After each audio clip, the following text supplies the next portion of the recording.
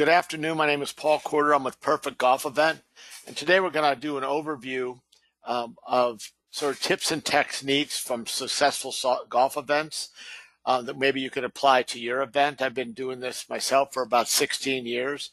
And Perfect Golf Event, we work with thousands of events on how to set up their website, run their formats, work with their committees, sell sponsorships, and offer contests and activities to attract players and sponsors. So kind of do a highlight film here from some of the best tips and techniques. So hopefully you'll find it informative. And don't worry about copying everything down. I'll be glad to send you a copy of the presentation afterwards. So basically, you'll just be able to sit back, listen, and then I'll send you the notes. All right, so let's talk first of all, why golf events are still effective fundraisers. Well, you certainly can communicate your updates of your mission to supporters, sponsors, and volunteers. That's becoming more important since we didn't have a chance in 2020 to interact in many cases because of COVID restrictions. You get to introduce your organization to guests. 75% of people at a golf event are guests. You can have pre-event activities. I just did a webinar on fundraising activities. You can have things to raise additional money the day of the event. And if you do a good job, you'll have the chance to establish an annual event with revenue going up each year. I work with an event for Cornell University that they've done their event for about 65 years in a row.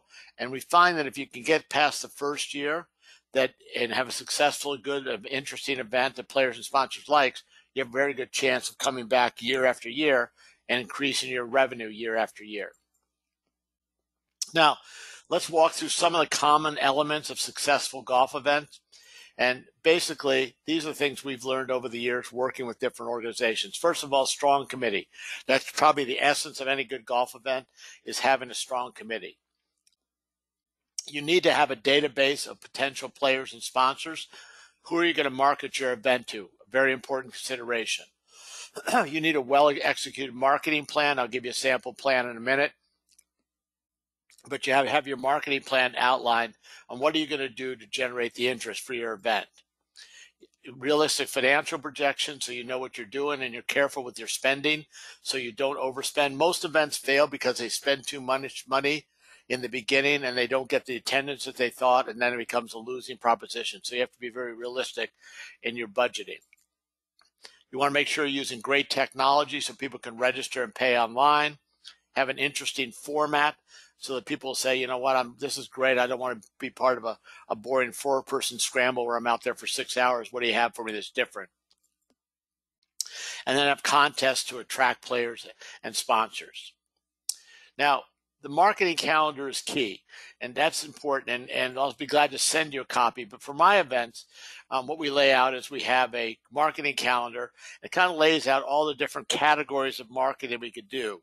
Then we block in what are we doing each month. So where are we doing social media? Where are we doing email blasts? What are we doing certain activities? And you fill that in, and then you look at it and go, wait a second, our event's going to be in August, and we're not doing much in May. We're not doing much in April. What do we need to fill in to have that marketing calendar?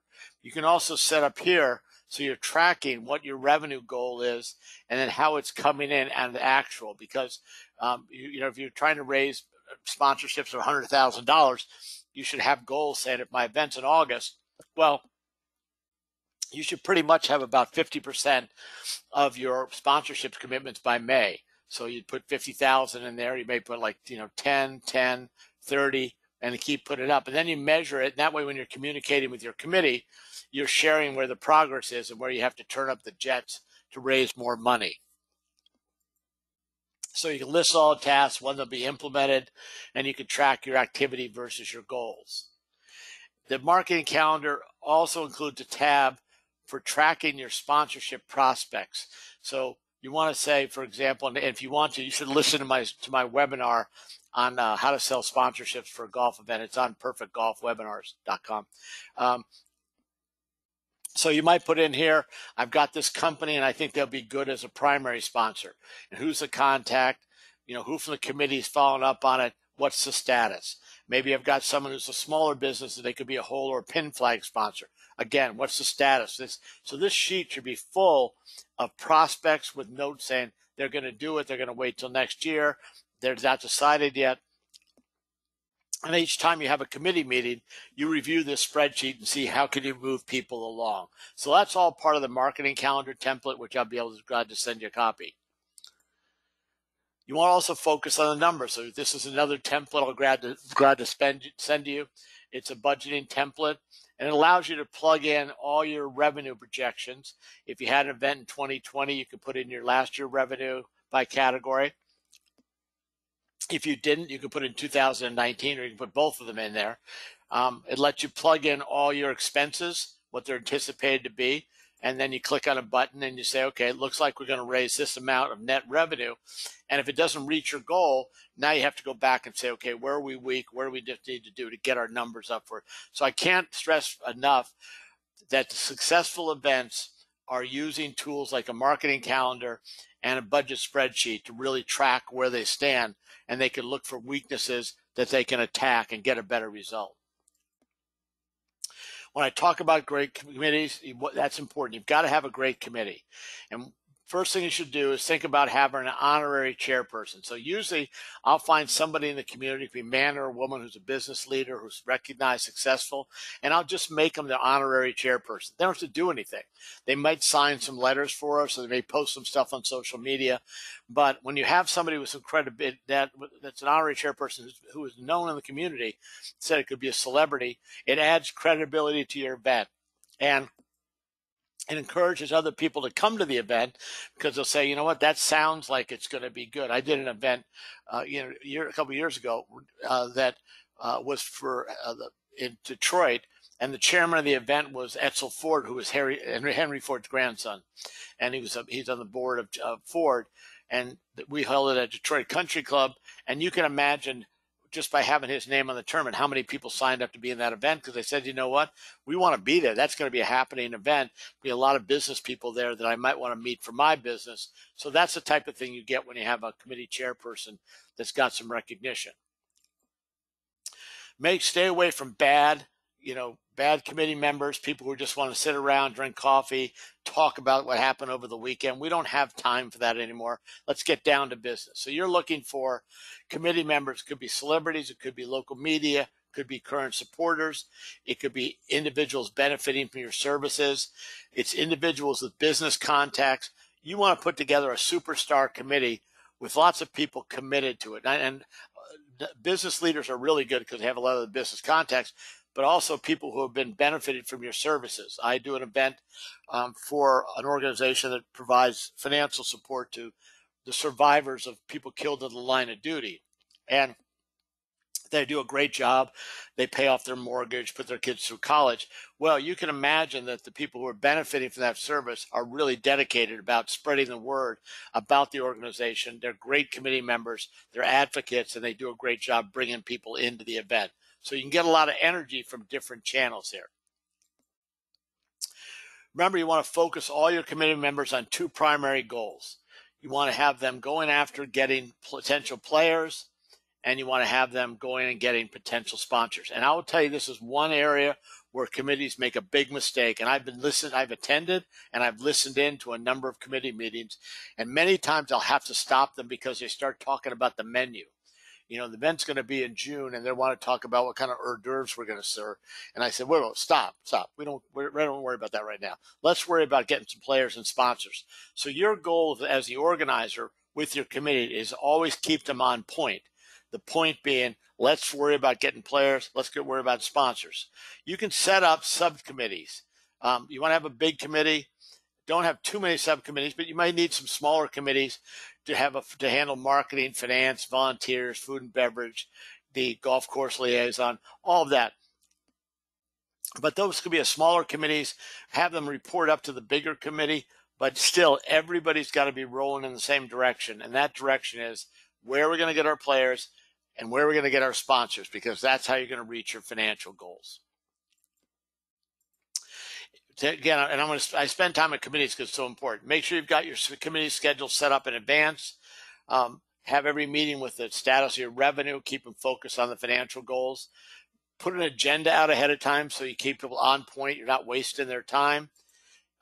Online meetings are really I think that everybody's used to now working remotely. So that saves us a lot. Who wants to drive across town, park, go into a building? So for my events, depending on how far out it is, I might have an online committee meeting every 2 weeks, maybe a little more frequently when we're getting closer. And I don't really need to have a face-to-face meeting unless there's something big we want to discuss. But it's more to be frequent, but don't waste their time driving across town and walking upstairs and all that stuff. You just get it focused and get everybody going. I issue reports for my events every Monday morning. I put out a thing called the Good Morning Report. And the Good Morning Report says, okay, here's the things we've accomplished last week. Thank you very much to Susan for bringing in a big sponsor. Here's some teams that signed up. You don't have to waste a lot of time, but fast, effective, quick communications keeps everybody involved, again, and pushing forward with your event. Now, again, I teach a whole nother webinar on how to sell sponsorships, but just a couple highlights that are important here for practices. Make sure you've got lots of sponsorships. And so I would say one of the flaws I see in the websites that I look at is people don't have enough sponsorships. And they might have a title sponsor and a hole sponsor and a putting contest sponsor and a lunch sponsor. You want a lot of sponsorships. And the main reason is you're not going to sell them all, but it gives sponsors a chance to look at something that fits their budget. So they might say, I can't afford to be the lunch sponsor, but I'll sponsor the photo frame. So you mean my logo is going to be on all the photo frames, people with the team pictures? Great, I'm in for that. So offer a lot of sponsorship opportunities. And also create sponsor packages that sell. And what I mean by that is you want to have some sizzle. Don't want to have, and again, I just had a conversation with an organizer who's setting up a new event, and they have a $10,000 title sponsor offered. And what they said is the title sponsor is going to get their logo on the website and their name on the welcome banner. I'm not sure that's worth $10,000 to me. So you have to say to the sponsors, what are you going to give them ahead of time? Logo on the website, branding, email, put a name in the press release, featured on social media. What's going to happen at the event besides just signage, literature on display table, listing of the event program, and then afterwards, what are they going to get for being sponsored? You need to load these things up so these people feel like, wait a second, I'm getting lots of benefit from that. And I'll be glad to send you my sample sponsorship package that I use with every event. This is our starting point. I think it's 4 pages of sponsorships that you can modify the cost on. You don't have to charge $20,000 depending on your market. But what you look at when you do it is that when you put sizzle in there, so let's say the title sponsor is $20,000. Again, you might be $5,000 in your market. It might be 25. That might be. I do one here in St. Louis where the title sponsor is 100,000.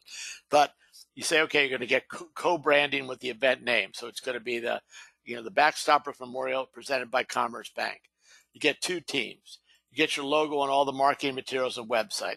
You're going to get reserved parking at the events. When you come up, all your team members, you're going to get reserved parking. You get reserved seating. You're going to get off to tee off on number 1. And we're going to have custom signage there thanking you for your participation and listing all your team members as well that everybody's going to see. Now, what's nice about this, just an example of it, and I'll be glad to send you the sponsorship packages, is a lot of this stuff doesn't cost you anything. It doesn't cost you to do VIP parking. It doesn't cost you anything to do reserved seating and put them on hole number 1. So you can add sizzle to your presentation. Excuse me, presentation without spending a lot of money. So what you should do with your committee now and yourself is look at your sponsorship packages and say, what can we add to make them more attractive, especially in 2021 when selling sponsorships may be a little more of a challenge because of what happened in 2020 with the COVID. So let's look at a couple of case studies, some live events and some things people are doing, and I'll give you some examples and hopefully you'll learn some things from it. This was an event that was done, started in 2019. They skipped last year because of COVID. They're back in 2021, and they had an event where they were having a brand new event. Never had one before. They didn't have a committee. They didn't have existing players or sponsors, but they wanted to make $100,000. So they said, okay, what are we going to do to make our event different than anybody else's? And so they did a format, 18 par 3 holes, 18 hole-in-one contest. The round was done in 3.5 hours. They had a shootout for $100,000 shootout. So the 18 players closest to the pin during the event came in for a shootout for $100,000. The event was sold out. they netted, not raised, they netted 106,000 the first year. So that event's going to be strong again in 2021.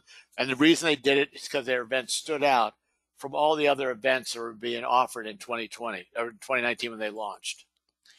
This is an event called the Island School Golf Shootout. And this is ideas that people have been taking sort of dramatic differences to make their event spread out. So they do 18 par 3 holes. They have a $10,000 hole-in-one contest on each par 3. So they have 18 $10,000 hole-in-one contests. They have 18 golfers qualify for $1 million shootout. So the 18 golfers close to the pin come in, they shoot for $1 million. Somebody wins $10,000 guaranteed because of whoever's close to the pin in a shootout gets $10,000. The event's been sold out for 7 years. And the interesting thing people always say to me, well, this must be some huge organization. It's not. It's a charter school, kindergarten through 5th grade with 52 students. And the reason they do well is because the format's attractive. People want to play in the event. It's become a social networking central point for the community. And people want to support the school, but they also want to play in the event because it's fun and it's sold out. You can't get into the event now without buying a $10,000 sponsorship package. All the individual spots have been committed to for years because of how fun it is. And they also, we help them prepare professional marketing materials. So they've got great flyers and brochures, very professional way to present it. So again, look at your event, look at your format, look at what you're offering, and look at your marketing materials. All things that maybe you could do a better job, or maybe you're already doing a great job. If you are, congratulations. And that also created, you can see for that same event, all the sponsorship opportunities that created because it had a great format and it's so popular that it sold tons of sponsorships. And I'll tell you, there's lots of events that would kill to have this many sponsors at their particular event. This is a good case study. This is the Backstoppers. This one I talked about, the survivors. It raises a net of $100,000 every year. This I think would be the 8th year. It always raises over $100,000 net. And what they do, and I think this is something you would work with your committee, they really focus on the event day highlights. So they say, hey, before the event, here's all the cool stuff happening. On the course, these are all the cool stuff happening. I mean, they have hole-in-one contests. We bring a tequila truck out. We have a tequila tasting station. We bring a taco truck out there from one of the famous taco places in St. Louis, Taco Mission. Comes out, serves tacos. We have cigar rolling. We have beer stations. It's really fun on the course. Then afterwards, we have a shootout. Somebody wins $1,000. We have a ball drop using a fire truck from the fire department. It's really good. And what I tell organizations is take a look at your event and white out, take off all the things that this event has, and then fill in what you're doing as pre-event. What are you doing on the course? What are you doing after golf that will make people want to play in your event? And that's the exercise you need to go through if you're going to have a successful event. They're doing a fire truck ball drop. It's $100 per golf ball, 3 for $250. The winner gets $2,500. I think last year we raised $16,000 from the ball drop. If it's easy to add to your event, if you need details on how to do one, let us know. But ball drops, I don't like to do helicopters anymore because they're cumbersome, but you can do a fireball drop. And then for this event, we had what's called the Ultimate Super Ticket. And for $100, they get into a putting contest for a trip to go to Pebble Beach. They get into a chipping contest. They get into the golf ball drop. They get into our golf surprise raffle that I covered on an earlier webinar today. 2 mulligans, and they get a 20% discount in the pro shop. So we sell this for $100. Every player buys it. So it's automatically a winner. If you sell it $100, you're going to buy with the 120 players. You're going to make $12,000 off it. So it's really a good thing to think about for your event, and we can customize a super ticket for your event, whatever you want on it. Make sure that you're using social media. And when I mean it, I'm saying let's treat it seriously. Let's really get serious.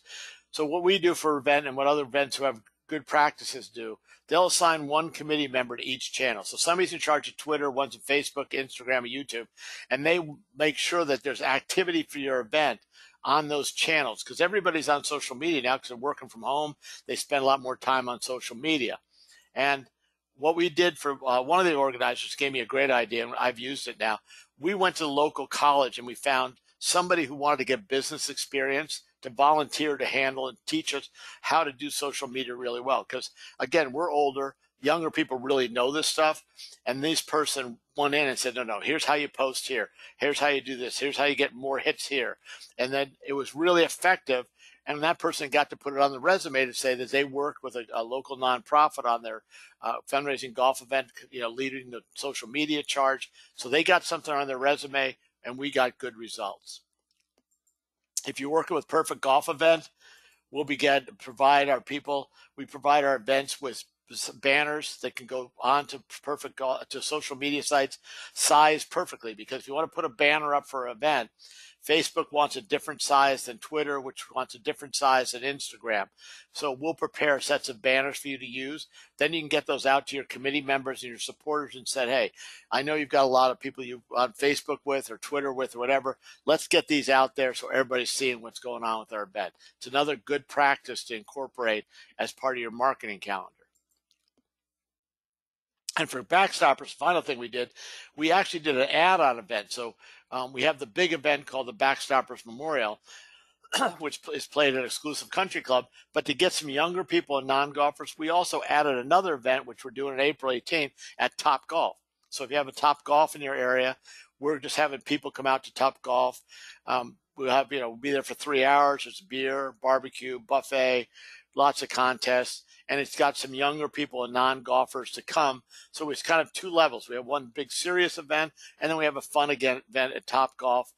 We did this we didn't do it in 2020 because of COVID, but in 2019 we did it. We had about 260 people come. It was packed, and it was really successful. And it wasn't the same people or sponsors that were doing the normal golf event. It was just an add-on golf event. So I thought it was a very creative way to do it. And again, for you who are signed on late, I'll be glad to send you all these slides. Here's another event that was successful, and they took that concept of 18 par 3 holes, and it's a Boys and Girls Club down in Polk County in Florida. They were so successful that they did 2 locations. They sold out the one golf course, so they got a second golf course. So that when they ran their event, they had 2 full golf courses, all with par 3 holes. They had some great contests. Let's give you a couple new events coming up, and then we'll wrap up. I know you're all busy. This is an event coming up in June. It's a veterans group, and what they're doing is they're doing 9 regulation holes, 9 par 3 holes. So they have great 9 hole-in-one contests, including a trip to the British Open because they're honorary chairperson. Remember I mentioned honorary chair people? Their honorary chairperson is Ben Curtis, and Ben Curtis won the British Open. And that was a big success story when he ran it. So he's the honorary chairperson. So he puts his name on it. We'll have a hole-in-one contest for the British Open. They have a putting contest for a trip to the Ryder Cup. They have a men's and ladies division. This is important. A lot of people miss this. You should have a men's and ladies division. Women or golfers are a great asset to an event, and they're underserved. And you want them to feel comfortable to your event, so you set up a ladies division. And then they're having $1 million shootout for 9 golfers who are close to the pin afterwards. So this is a very exciting new event, but it shows you how you can do things to make your event interesting. I love this one. This is the Vinvu Foundation, and they came to us with this idea, and I think it's brilliant. But basically, they're going to play 18 holes in the morning. They're going to play 9 holes in the afternoon. Golfers can play in either round or both. The morning golfer can come back and just hang around the pool till the afternoon, and then they're going to have a shootout, and everybody's invited to a Hawaiian barbecue at the thing. What a great idea to give people the option to play both or either or, have a full day, and then get together with rewards and things there. I think this is great, and I already have some events that I'm moving to this format because I love it. I won't read all these through. Here's another one, the Scottish Rite Tournament, brand new, adding more par 3 holes. We helped them put together some professional marketing materials. Again, I made that point to having really good marketing materials. It's important to support and drive people to your website.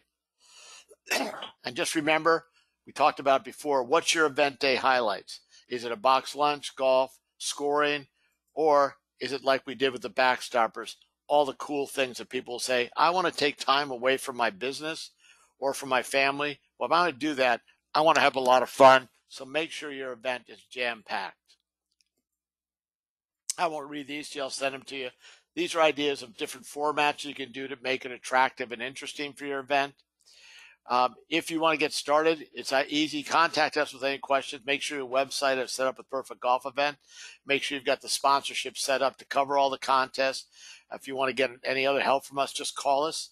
If you want a copy of this presentation, if you thought it was useful, please just send me an email to Paul at Perfect Golf Event, or you can send it to support at Perfect Golf Event. So I really want to thank you for listening. Let's have a great 2021. Hope we can help you have a more successful event. Thank you.